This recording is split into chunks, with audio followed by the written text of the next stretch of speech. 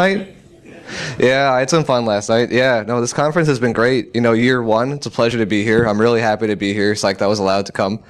But Tyler's a good guy, and this is a good conference. A lot of work goes into putting this stuff up. So, you know, go out of your way to say thank you to the people who organize this stuff, because it's a lot of work. And he did it almost all himself. So, well, maybe not all himself, but it was a lot of work.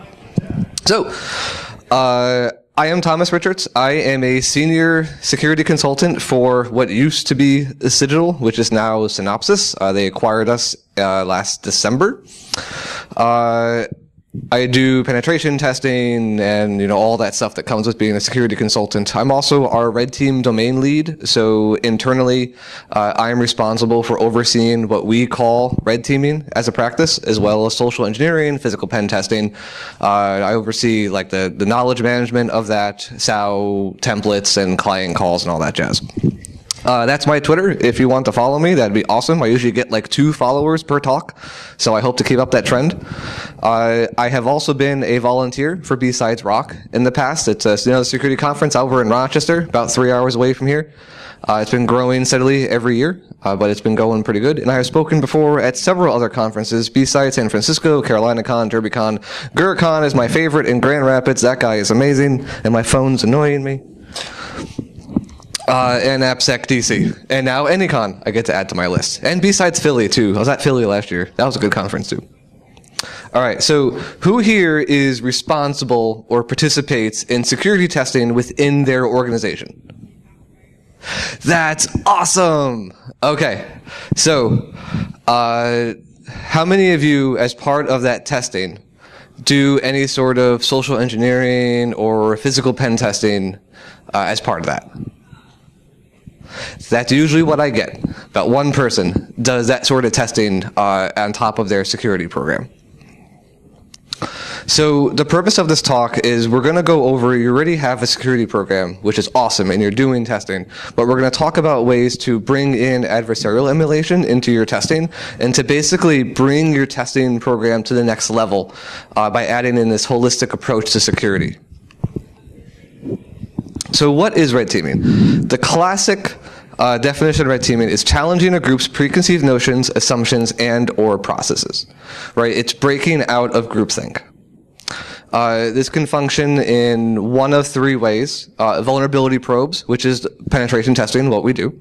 It's also simulations, sort of like wargaming, doing like what-if situations, and alternate analysis. So getting a body of information, look at it from a non-biased view to see if you arrive to the same conclusion as the group that first provided the analysis. A little bit of history in red teaming. It's actually really, really old, right? Humans have been doing it for a while. Probably the best example comes from the Catholic Church about the devil's advocate. So that devil's advocate was actually a real position within the Catholic Church.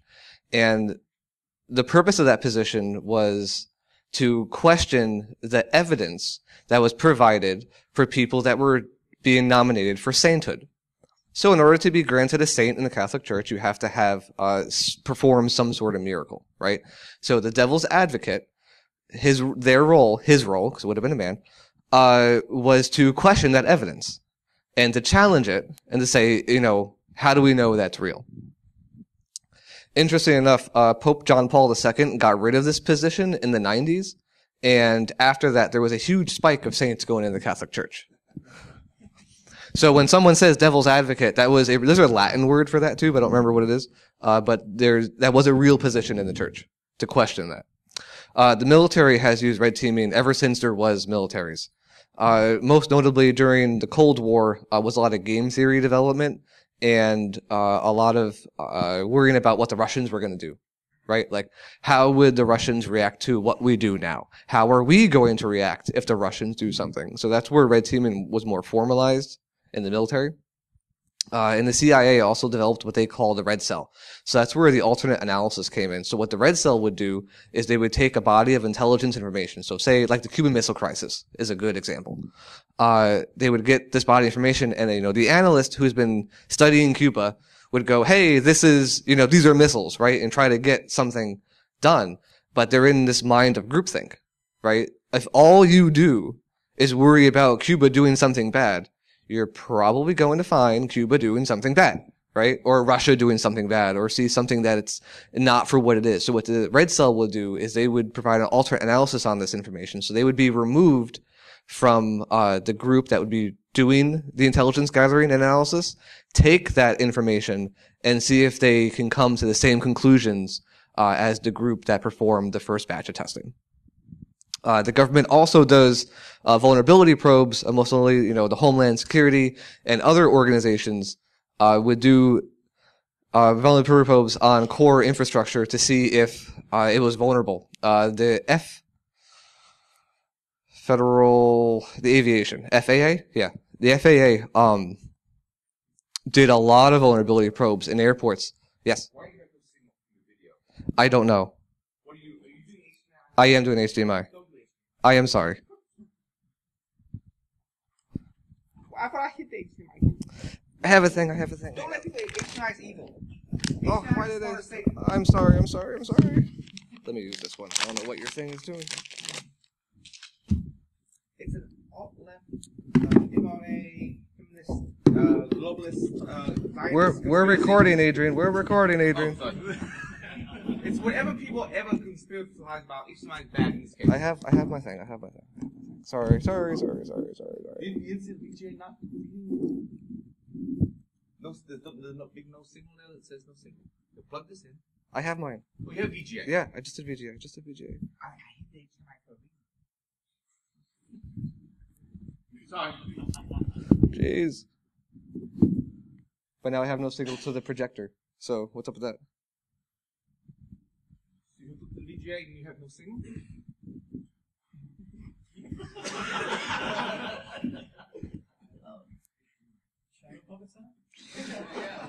Shadow puppet. Well, you just wait. Yeah, I'm using. Try this one. Try that. Oh.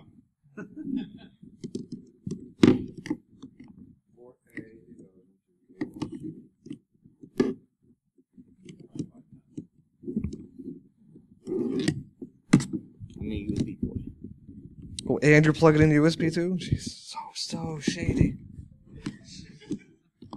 Oh, well, it likes that one. I heard the beep. There we go. Oh boy. I'm not starting over.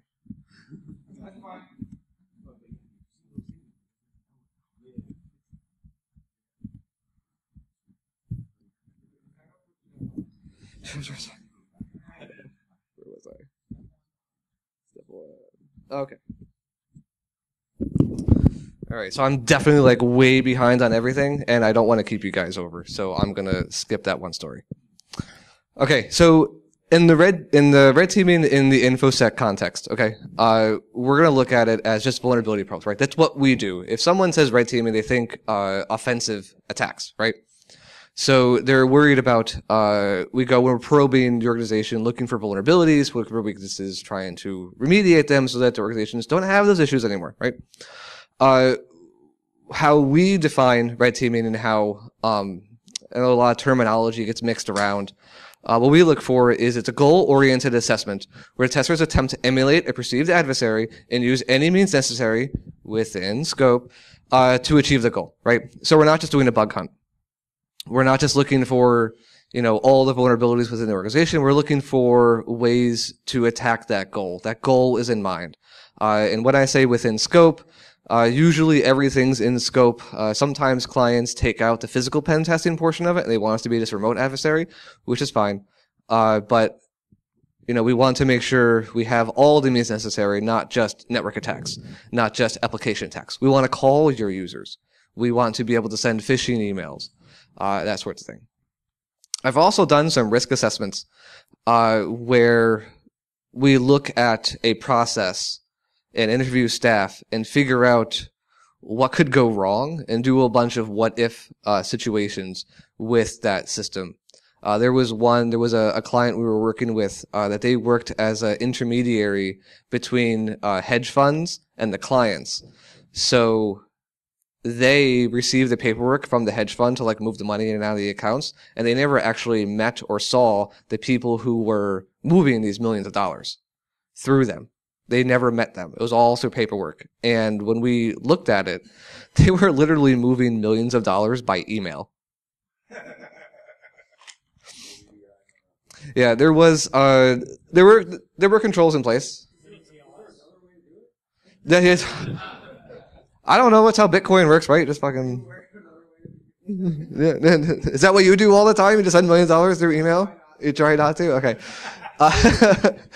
But they actually had a lot of controls in place. We did find ways that there would be insider collusion to cheat the system. It was very hard outside to cause money to move when it's not supposed to, but we found a number of ways inside to move money and actually try to move some money, and they did not like that at all.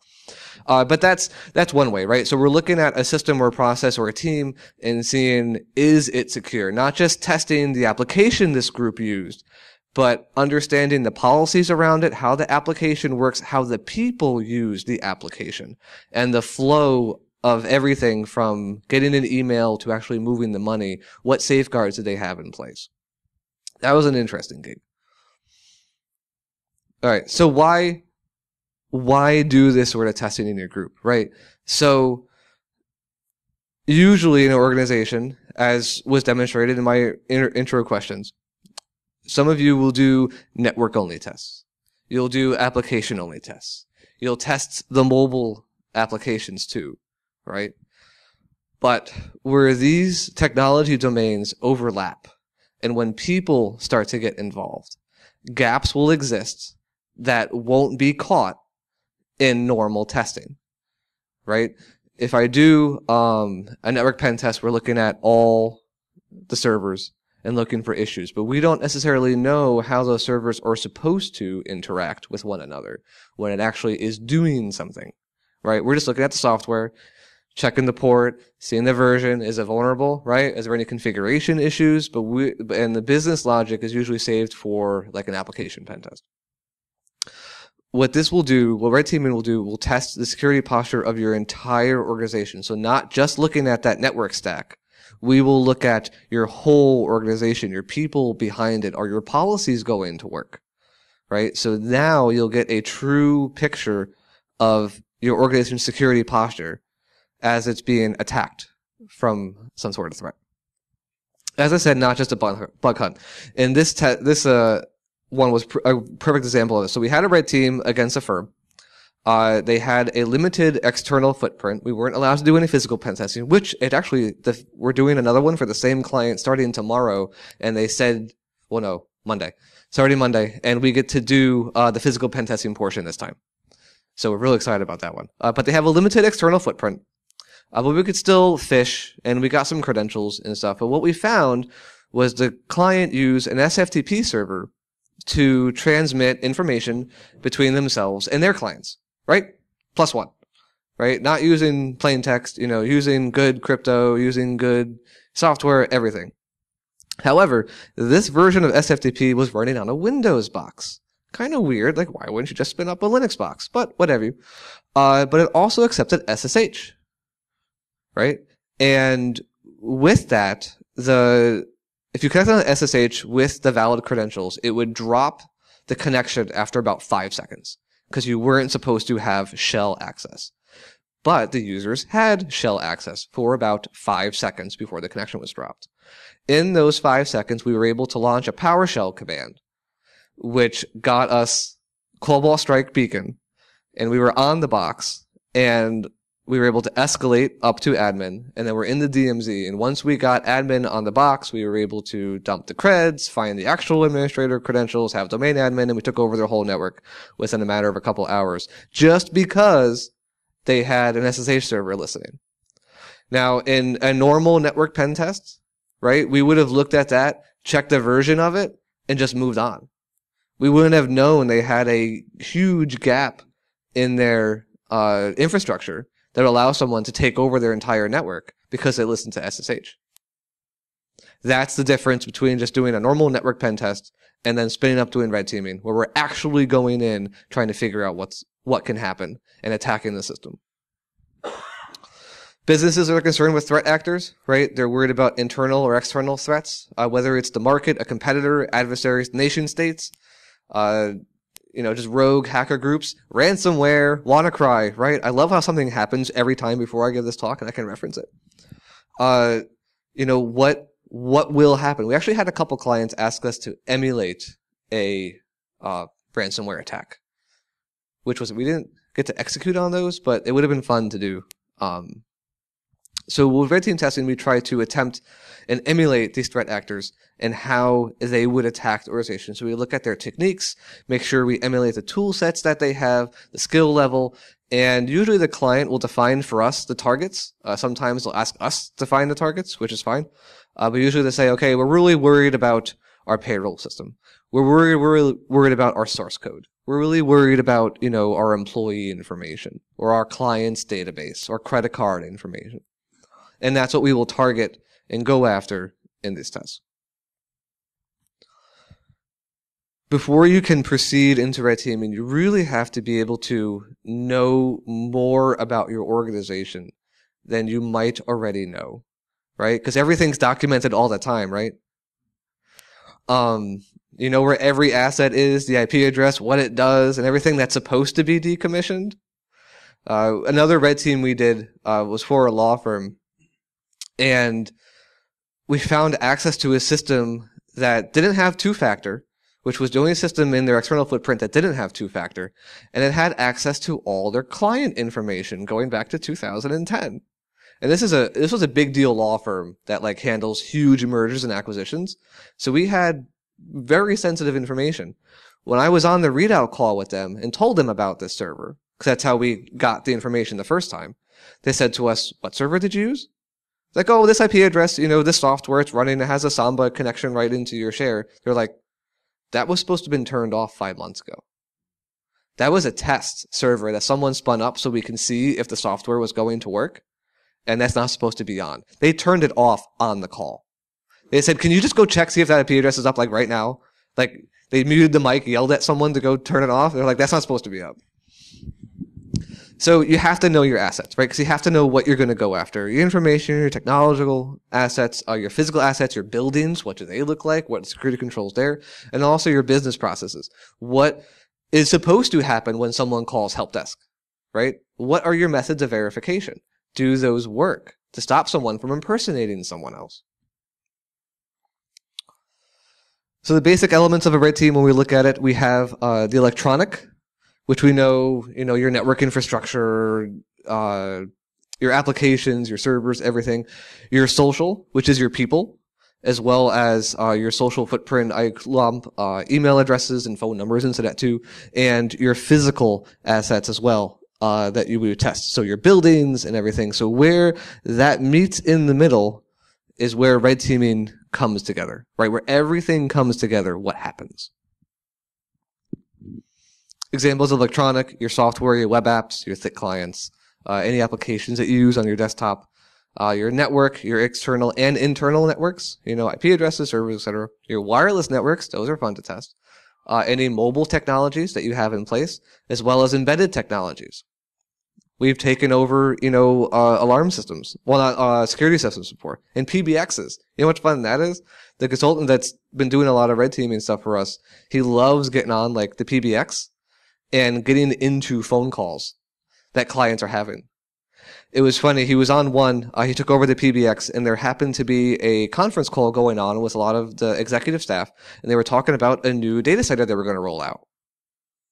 And they were talking about the security for this data center. And someone on the call said, "Oh, we're doing X, Y, and Z." And the consultant that was on the call, that wasn't supposed to be on the call, but he got into their PBX and was having fun. He actually has a lot of experience in data center security. So he started piping up and giving them advice about what they should do for their data center security. And everyone's like, "Oh yeah, that's a really good idea." I just jumped in the conversation and was having a good time. And it wasn't until after the call that someone because our point of contact was on the call and he knew the consultant's voice, but no one else did. So someone goes, Who was that on the phone? They had really good ideas. So that's fun. All right, social. We talk about the phone numbers, your social media accounts, your corporate and your personal. What are your employees posting? For that law firm I was talking about before, we found employees were like very proud of their desks and their offices when they moved, but they had case files on the desks when they were taking pictures of everything, and I can read client names on it. I was like, this is bad. One of the few times we got to stalk people on Facebook, that was fun. Email addresses, right? What's your email address scheme, as well as your business processes? What do your CSRs do? What are your scripts that you're doing? What happens if you call your main number? Do you have a person? Is it automated attendant? And what's supposed to happen when someone interacts with your company? Your facilities, your access control technologies, your badging process. What sort of badges do you use? Did you actually upgrade the high-frequency cards, or are you still using the easy-to-clone low-frequency cards, which most are using low-frequency cards still? It's crazy. I actually had a client, they had two buildings across the street from each other. We did a physical pen test, and the one building used high-frequency, and the other building used low-frequency, because there were two different management companies. So they had to find cards that accepted both. So we were able to clone, the low frequency one's pretty easy. And the high frequency one, we just, followed someone in. And it was good because they walked between the two offices constantly. So we just had to hang out on the street for a little while and just bump up some guests to people to get some badges. It was great. All right. So building an in-house red team. So when you're looking to put this all together, after you figure out everything about your organization and know what you're going to target and everything, there's several things that need to fall into place for this team to function, right? On top of doing normal pen testing. You need a good team dynamic. You need leaders and you need assessors. You need excellent managerial support, because red team will ruffle feathers. It will upset people. It's not just doing, how much security testing upsets people. What happens if you lie to someone and they fall for it and they give you all their information and you take over the network, right? They're not happy then. And you also want to have run books or guides in place, documentation for the team, on how to deliver the technical aspects of the assessment when you're going through it. So as you rotate staff or you have attrition and everything, there's still a knowledge transfer a bit, so that someone coming in can understand what your team is doing, in the parameters that have been defined by your organization. Effective red teams, need to be placed somewhere in the org's personnel chart, of course. They need to be semi-independent.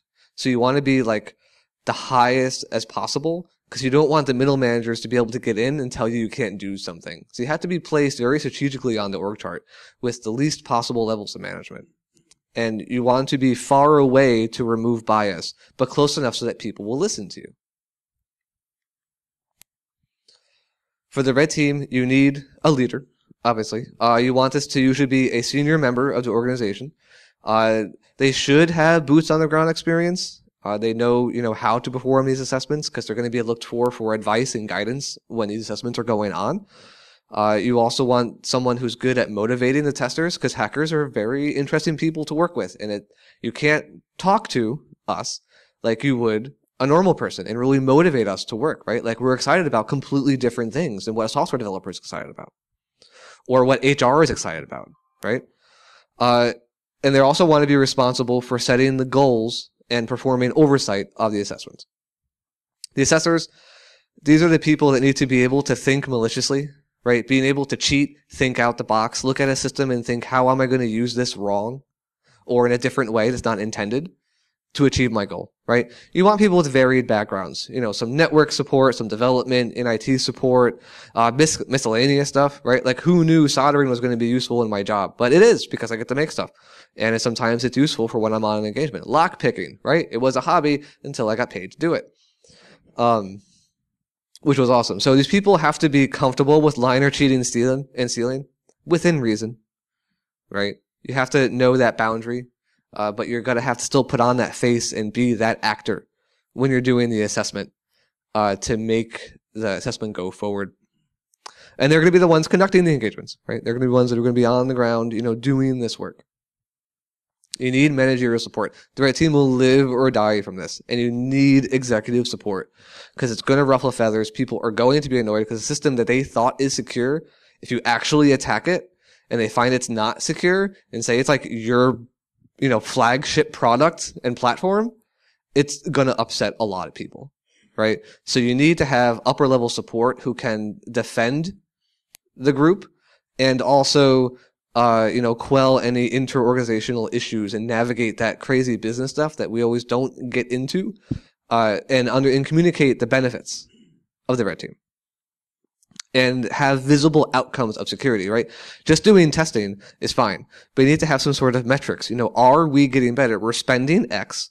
Are we getting better in our organization? What's improved? Can we measure that improvement? So that's where this managerial support will come in. Getting the managerial support, you want to make sure you have, stated goals for the red team. Like it should have some sort of mission statement that will say, we are, doing X, right? Like whatever the red team is supposed to do should be knowledgeable to everyone.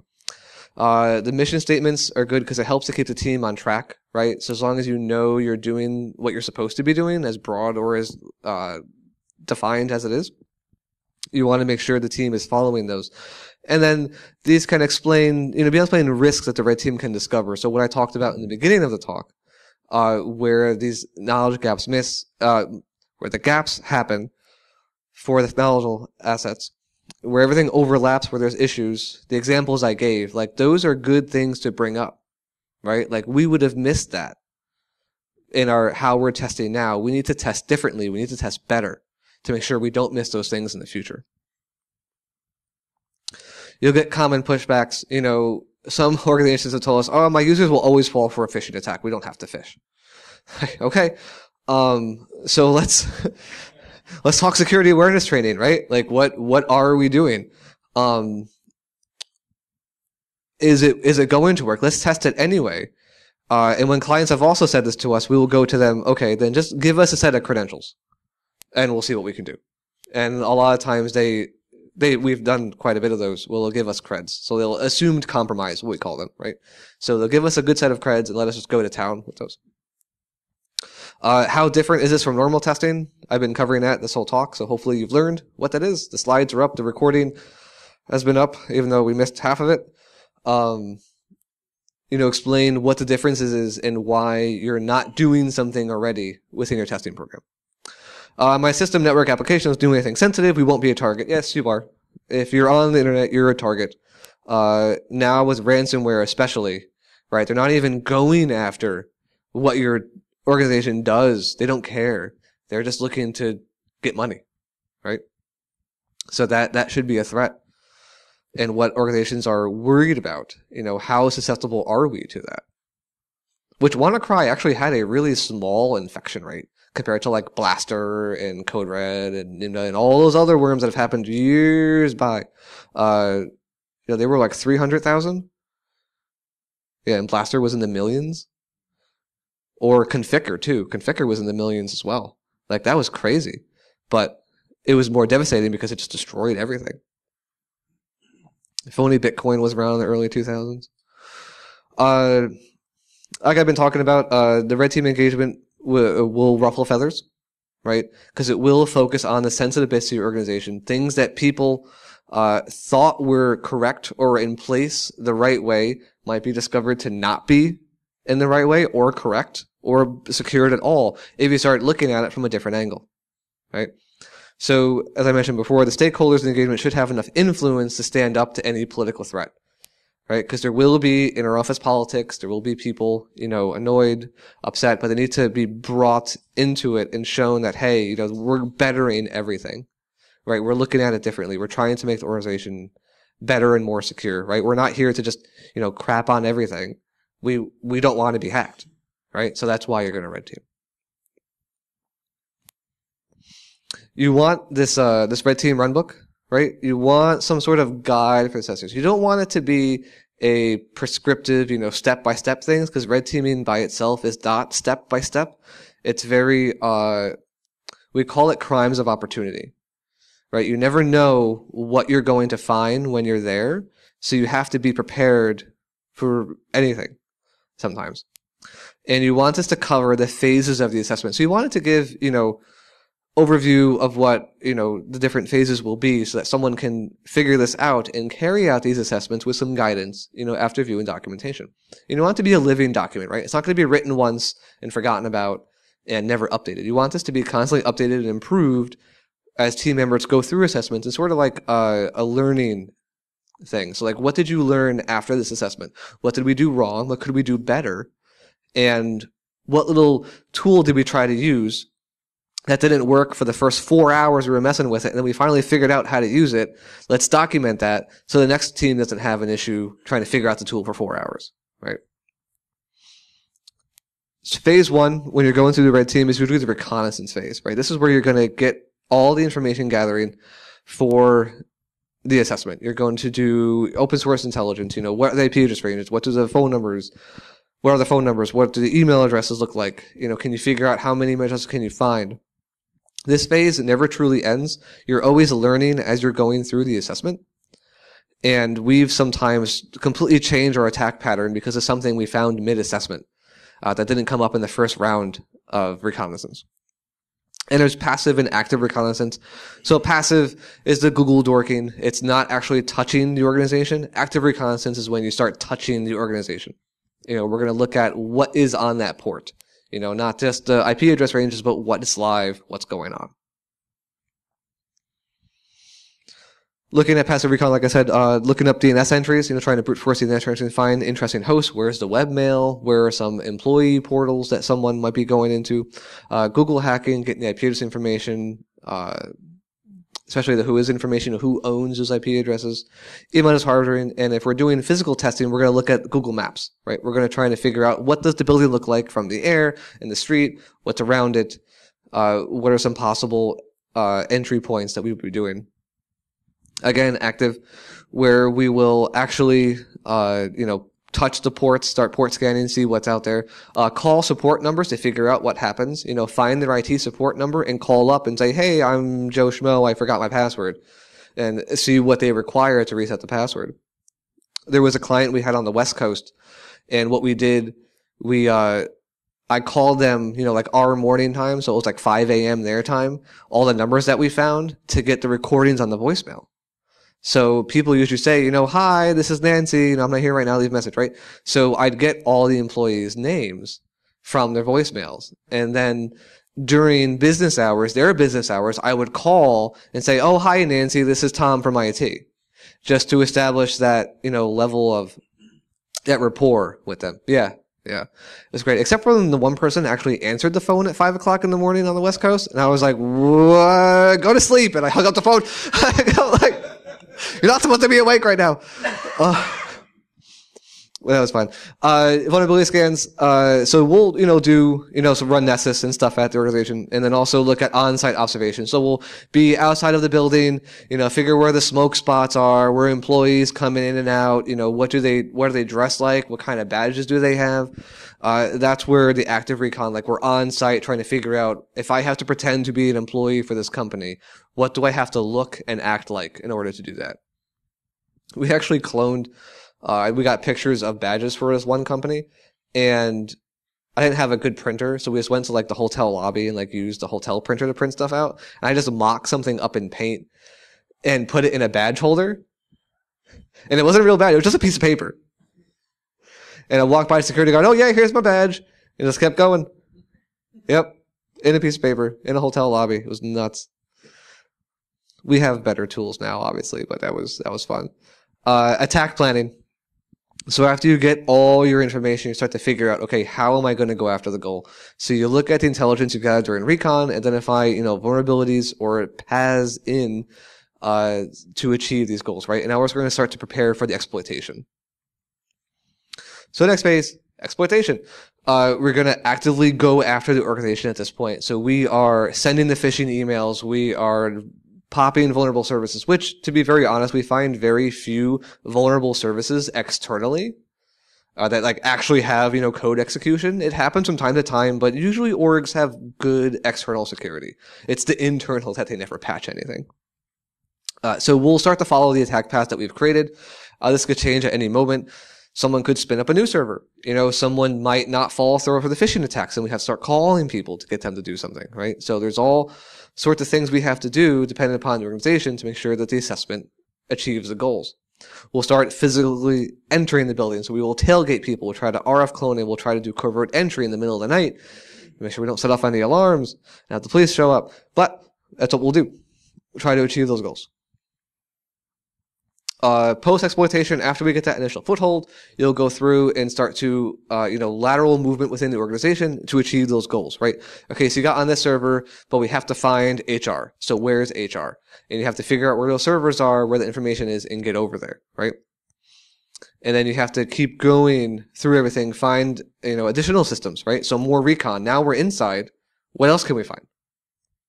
And you want to go after the target data and possible exfiltration. We had a client set up like a dev server. It was a dummy server that had sensitive information, but it wasn't real sensitive information. It was fake, and they were trying to tune their DLP solution to look for stuff going out, right, from this server. So they had it tuned very well to look for what looked like credit card numbers and social security numbers leaving the network. And we were able to exfiltrate out of this dummy server the information back to our servers, right? So that was a real attack, right? So the client was worried about, will my DLP work?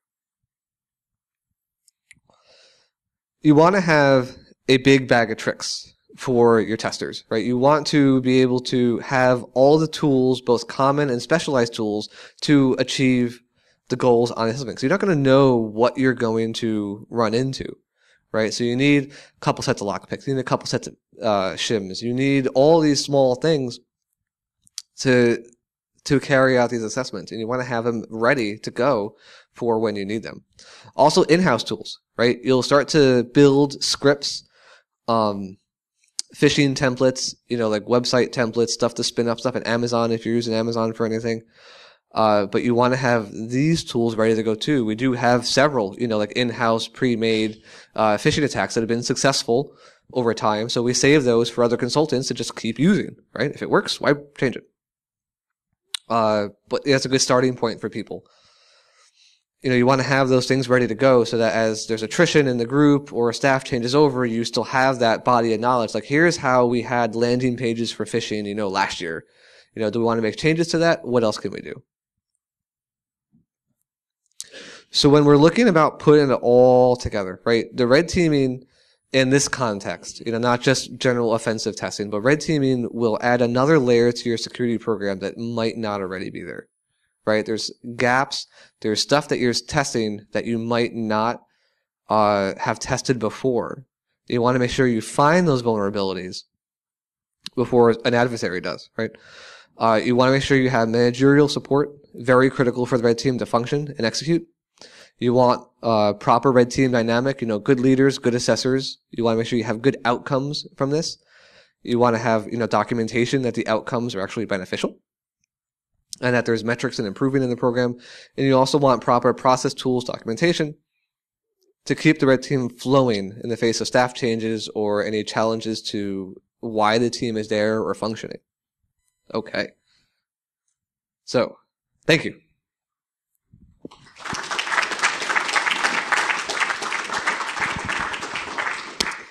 Whew. Okay, any questions? Yes? So have you ever been not successful in getting it? Or achieving whatever mission you're trying to achieve? There was one assessment we had a couple years ago where we were not successful. There was a number of reasons behind why we weren't successful that we can talk about after if you want, but there has been times where we're not successful or as successful as we should have been. And that is part of consulting. Sometimes orgs have a really good security posture, right? And that's what we're there to validate. It happens very rare. do we don't get in? Yeah. Right. Like, of all the ones we've done, I can think of one, right? But it happens. I'm curious on that point. Did you actually learn something and achieve something? Like, even if you fail to penetrate? Yeah. No, there's always something to learn, right? It's never a total bust. I mean, we had findings on it. We just didn't get to the internal network. We didn't get to what we were achieved to do. There was a lot of stuff learned from that assessment. But we, for the client learned a lot, and then we learned a lot too. You're always going to learn on an assessment. Every assessment is different. That's why I love consulting. Every gig is going to, even if it's the same test for the same client, year after year, it's always different. So, you're always going to learn something on an assessment. That other individual had a hand up. You had a question, sir? Yeah, it was just Okay. you said the clients were, I don't know how secure you thought the web, but then I was thinking how secure you thought the web was. What if maybe you guys were maybe just tactful to actually breaking in, what maybe there was something that you guys could have done a bit extra in order to, break in, just something along that line.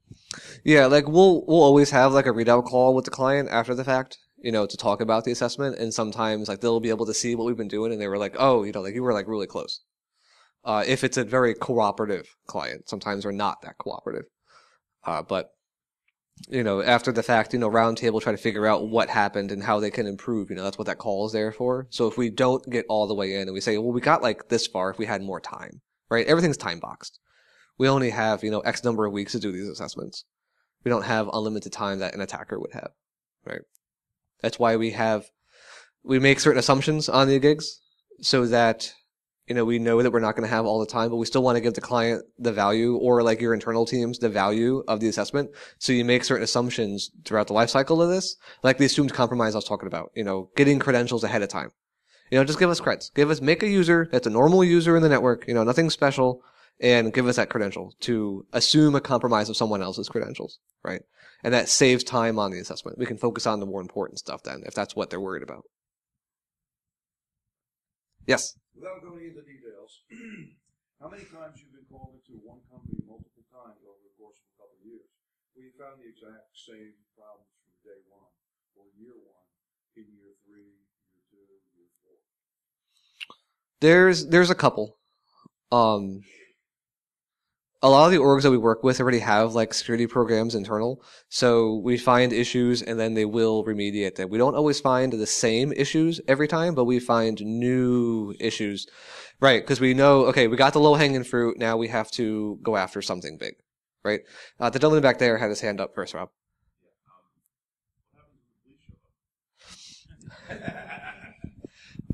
You don't run from the police, number one, especially when you're on an engagement. Like, we're authorized to be there. So we'll carry, get out of jail free cards, right? So it's a letter on the company letterhead with a whole bunch of number of contacts and like our names, our company names, and, the company information.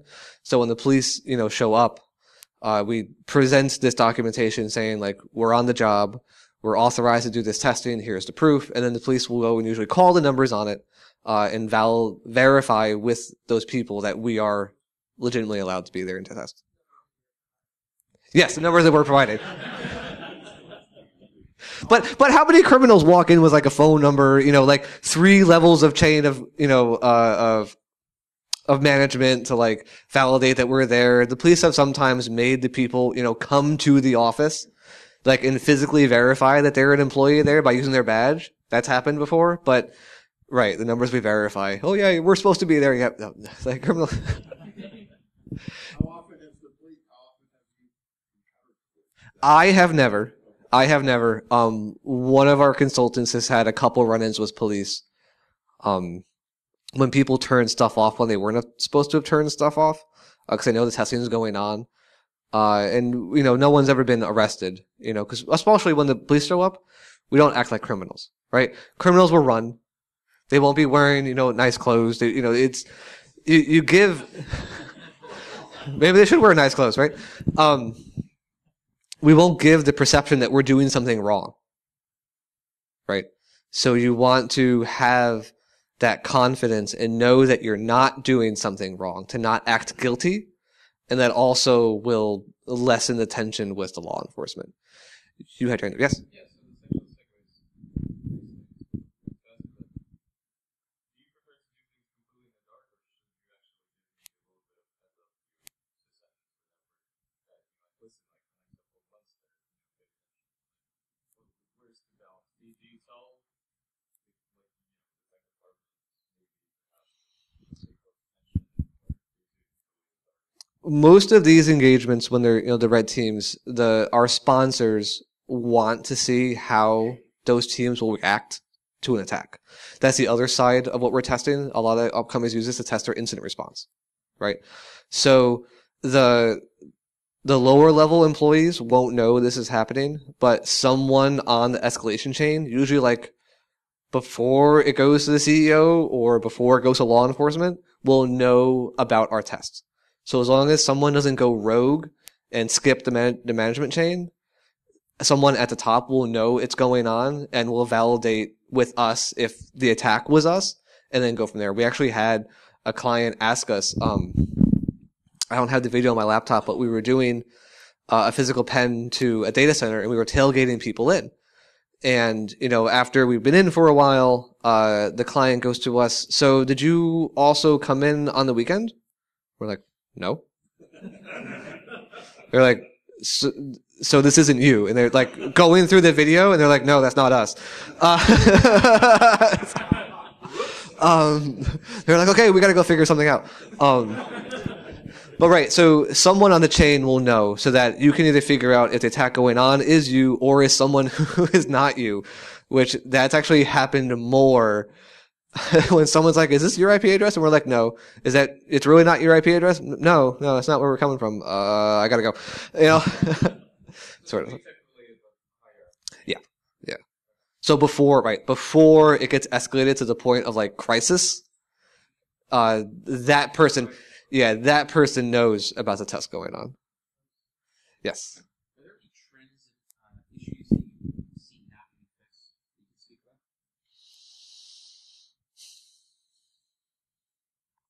about? Nothing's coming to mind right now. But we can talk more later and stuff. Anyone else? Yes. The people. It's always the people. Like I said, very often do we find, like on external networks, something vulnerable to something. Right? Like actual, I'll have a Metasploit module for this. That's pretty rare externally. But it's usually the people that fail. Yes, one more and then we're going to end it. I work part-time in the field of education, and I'm surprised when I hear like ransomware attacks like coming into the field of education. I'm not like shocked. Does that surprise you? If it's a computer, they're going to go after it. Because they can't prevent it, or because they can't stop, or it's like another human quality? I mean, most of the ransomware attacks will start from phishing, or they'll exploit, a vulnerability somewhere. But they're looking to get money. So it doesn't matter if it's education or, industry, they just want the money. So they'll go after any computer they can. Who's there when you say there? The criminal organizations running the ransomware. Criminal organizations? Yeah. The criminal organizations, like the big business. Yeah. They actually have like tech support. Did you know that? For someone like, yeah, I was reading a couple articles, on people who are making like, the ransomware attacks. If you paid a certain amount of money for the software to run the ransomware attack, they had tech support for you if you couldn't get the software to work, and they had a phone number to call. Like, what? Like, I'm buying a pre-packaged ransomware attack, like I'm just, some script kiddie going out to this, and if I have a problem, I could call someone and they'll offer me support to launch the ransomware attack. Like, that's a business model, but apparently it is. Ransomware as a service, yeah. All right. Well, thank you very much, everyone. Enjoy your time at ANYCon.